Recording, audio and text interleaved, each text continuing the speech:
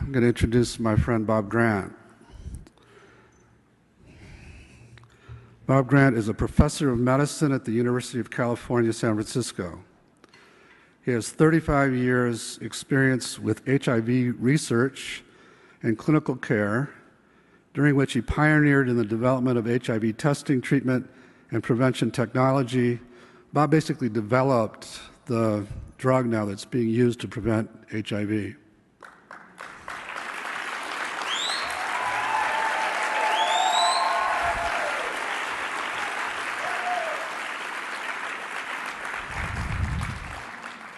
In 2014, he shifted his focus to treatment of mental illness and stigma with a curative intent.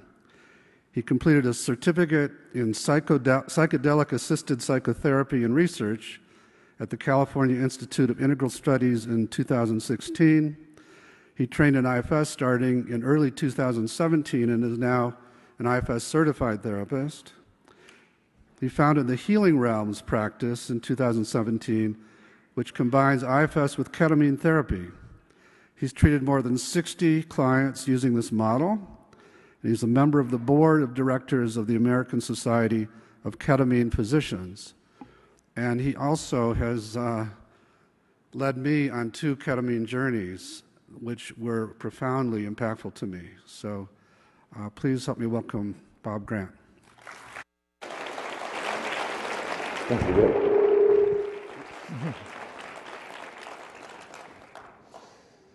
Wow, thank you.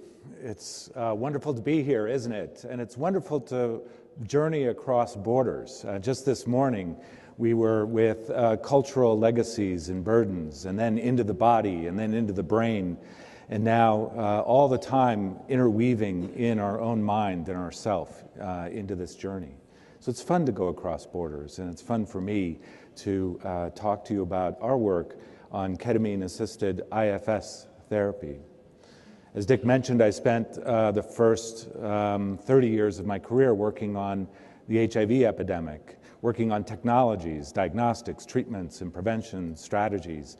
And those technologies exist, and they're successful. But it was in 2014 when I realized that we have all the technology we need to end the HIV epidemic, and yet we don't. And I became curious about why we don't do that. And that's what led me to IFS, it's what led me to mental health, it's what led me back into self, and my interest in using IFS and finding ways to facilitate the IFS process. And ketamine is just one of those ways. What I'll describe to you is based on my clinical practice, which is called Healing Realms. It's ketamine-assisted IFS psychotherapy in San Francisco. We started in 2017 after about 3 years of different training programs. It's co-founded with a psychologist named Jessica Katzman, a brilliant and lovely person, also very interested in IFS. We've treated 85 clients so far, depression, suicidality, PTSD, OCD, substance use, and just being stuck in therapy, stuck in a life transition.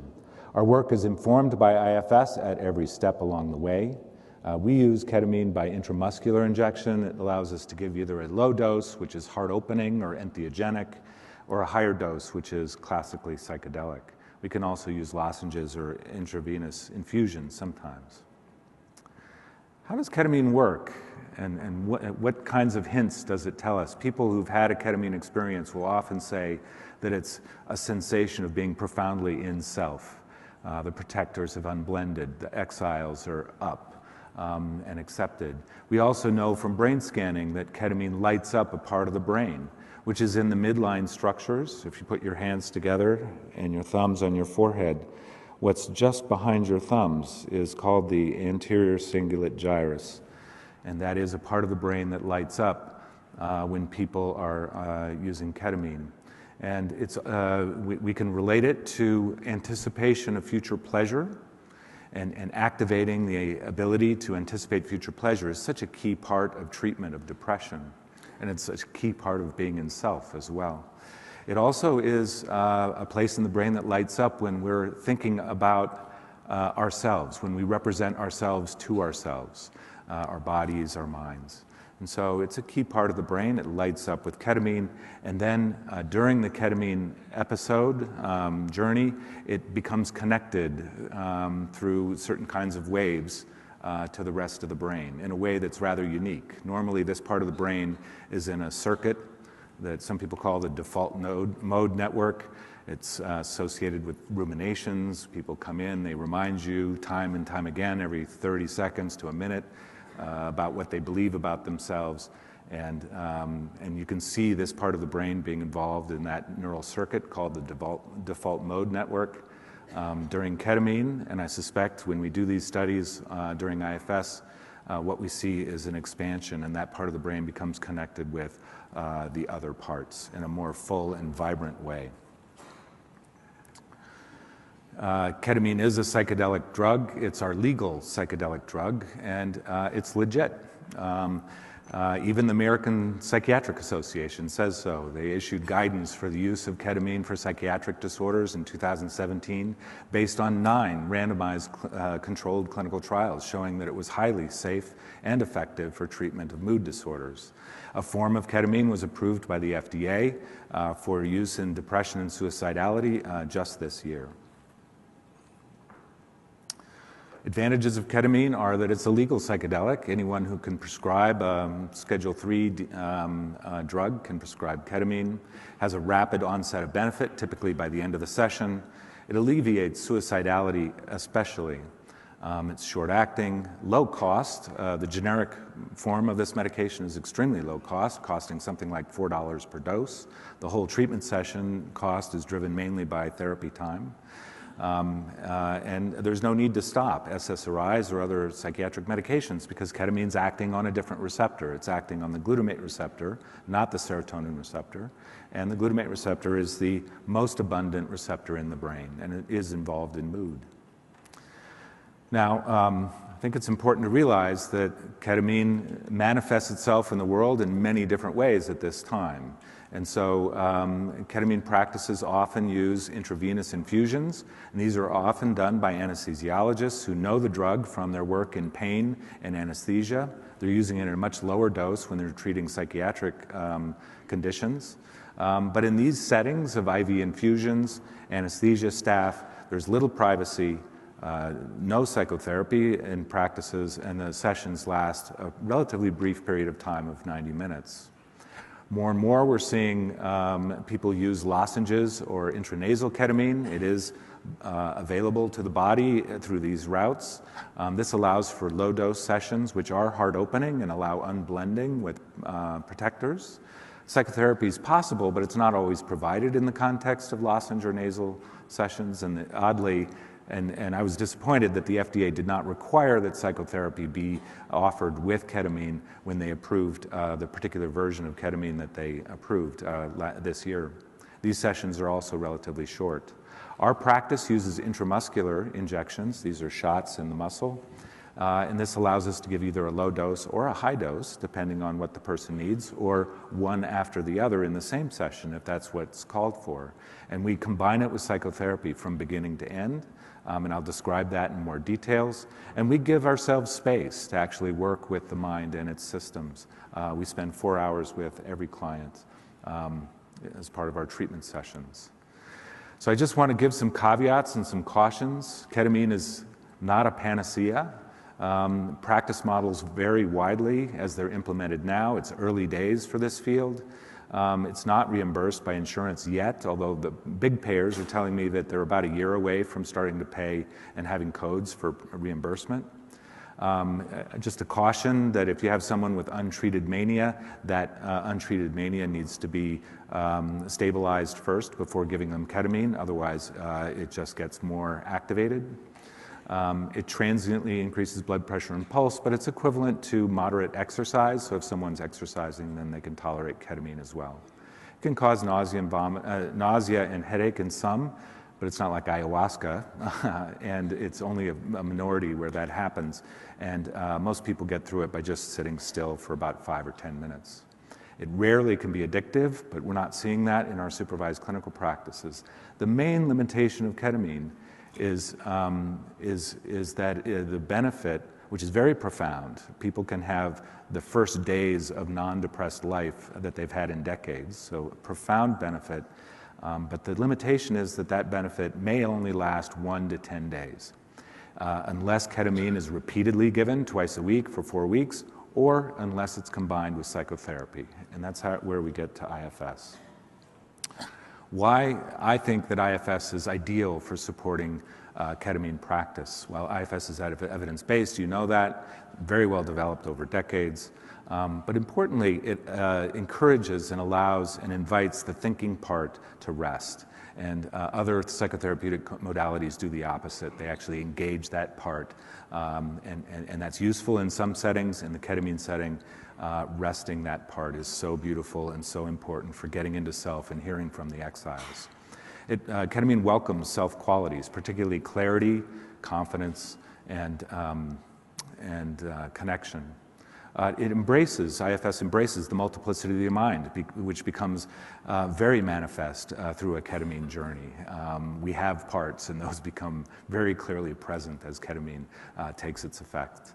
I love the way IFS encourages and allows and builds skills around continuous consenting. And that's so important when people have taken a medicine that creates an altered state of consciousness in which their defenses are down.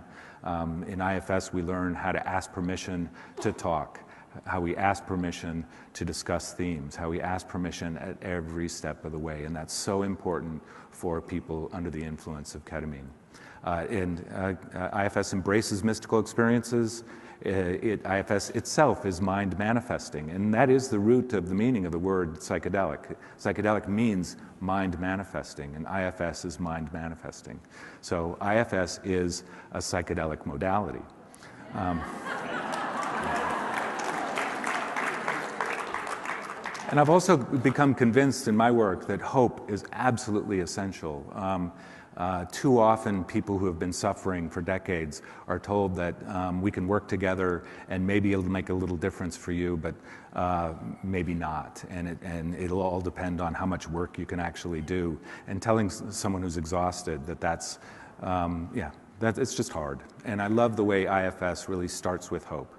We can do better. We can fix this. We can heal this. And people coming into ketamine who believe that they can be healed are healed. And IFS gives us permission to do that and say that. What does mind manifesting mean? It means becoming aware of parts, yes. So how does IFS inform our ketamine preparation or preparation for ketamine? Well, it does at the consent phase. Starting, we generally see people come in, they have a strong managing part who really wants ketamine, and they're not going to let any of their inner parts stand in the way of that mission to get that ketamine in their body. And so they'll sign informed consent, and they don't necessarily offer up any of the concerns that other parts of them have. And so we feel it's really important to have all parts agree before giving someone a psychedelic drug.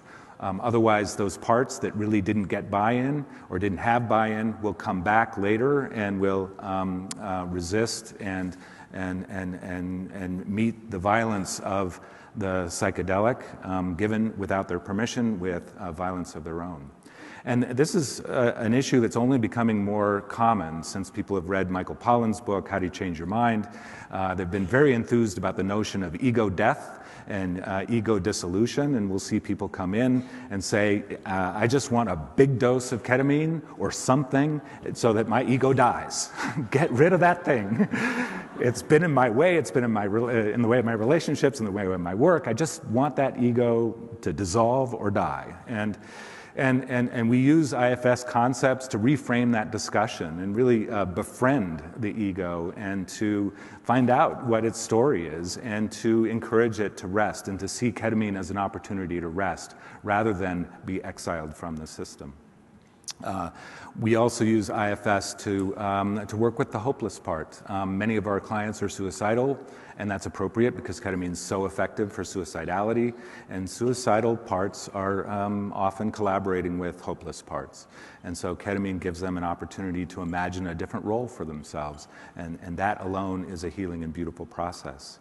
We also almost always do an IFS session before giving anyone ketamine.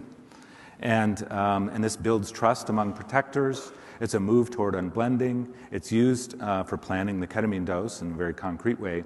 And it gives people an experience of self. And for some, it's the first really time where they've been able to be in self. And that really invites them to go into ketamine with a lot of optimism. There can also be retrieval and unburdening that happens in that IFS session before ketamine. And oddly, sometimes the unburdening is held up because they said, no, I can't unburden because I need to do that during the ketamine session that's happening next week.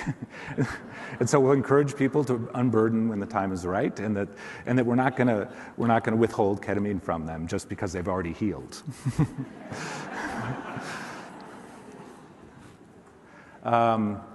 Ketamine, we also use IFS on ketamine day, although that is evolving in our practice. The session is 4 hours.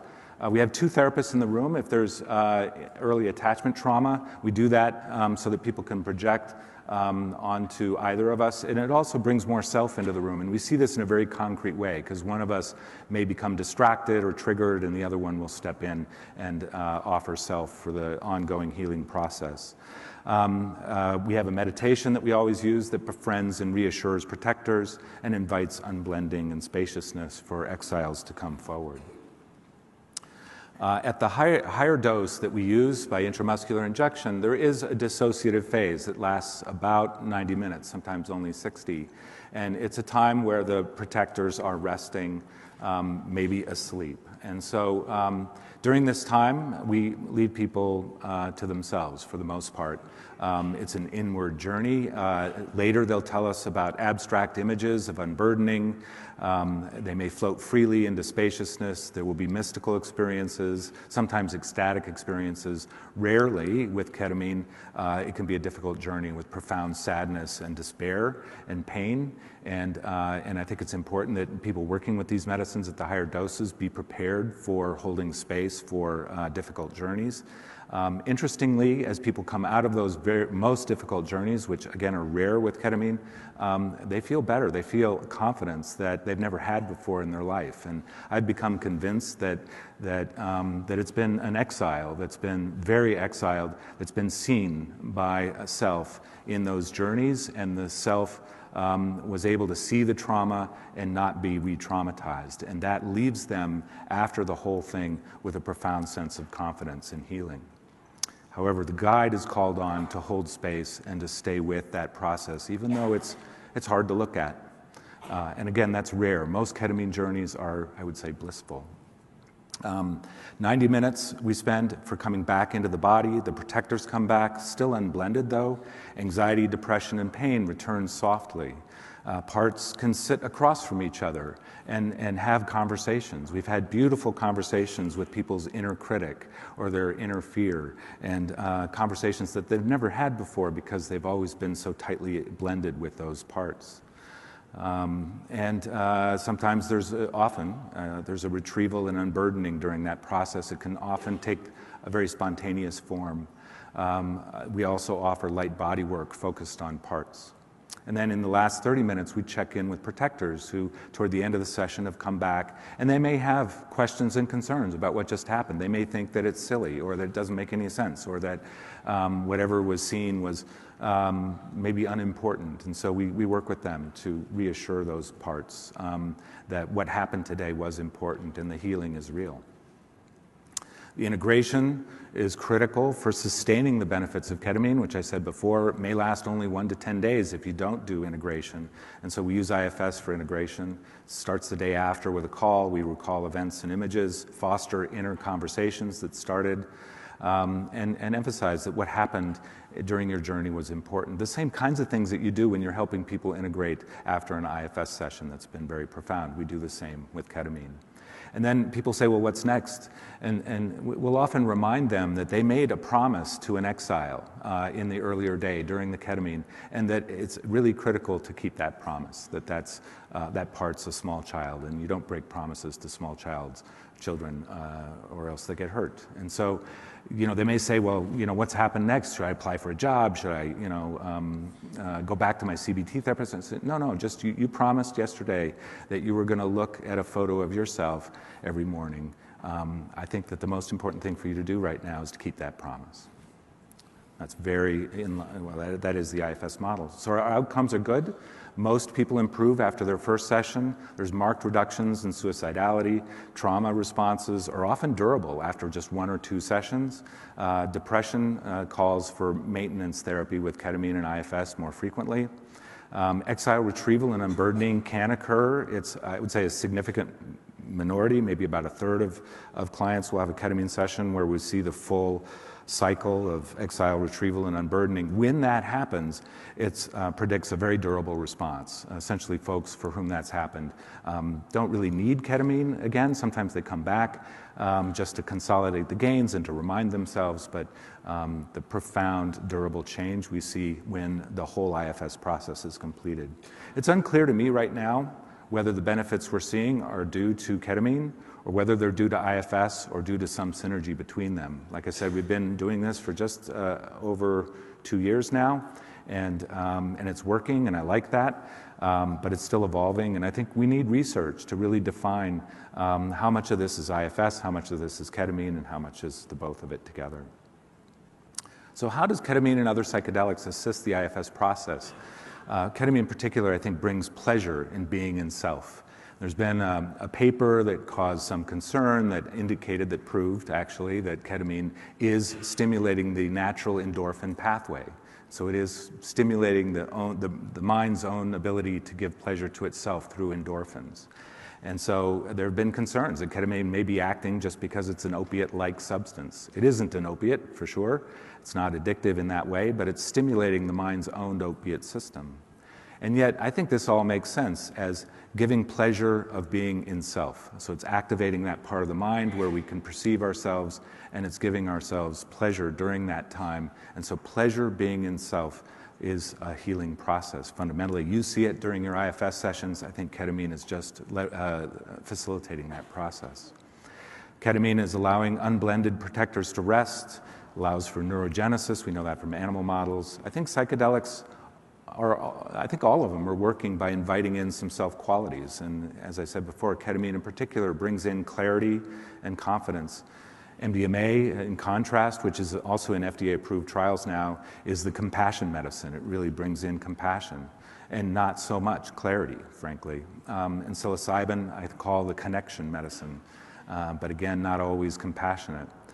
So I think it's important that we realize that the client and the therapist are bringing in the other aspects of self, that the self of the client, the self of the therapist is critical in building this balanced experience with self, that the medicine can bring in some of these qualities, but self itself is still absolutely essential in this process. So I just wanted to end by showing a movie of the brain, and going back to the brain, this is called Glass Brain. It's developed based on video game technology by a neuroscientist at UCSF, my home base. And what it does is it uses functional MRI scanning to establish what the connections are in a given person's brain, and then uses EEGs that you heard about from Dr. Huey to identify when signals are going between those parts of the brain, and this is in real time. You can see there in the front now on the left, that's that part of the brain that's right in the midline, where we're perceiving ourselves and we're anticipating future pleasure.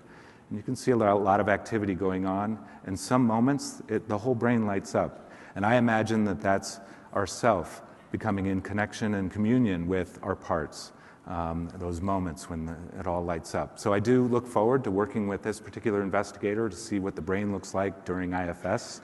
I suspect it's going to look a lot like the brain on ketamine, where the whole brain is lit up. So thank you for your attention and for this opportunity.